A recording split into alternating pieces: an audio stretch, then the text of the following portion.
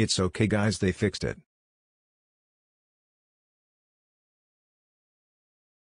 For anyone thinking pathetic, who renders progress bars with emojis, this might be for an NFC reading status on iOS.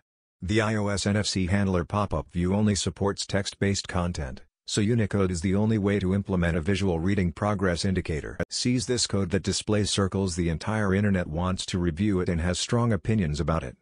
Sees a 500-line PR that handles money transactions, LGTM.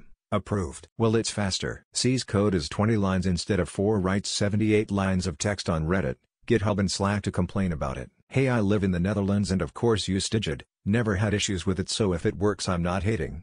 For a public sector application it's actually quite impressive. Redditors try not to see any code snippet as an optimization challenge impossible. The number of people in this comment section suggesting to solve it with a for loop shows that both the original code and the revised version are on average better than what this sub has to offer.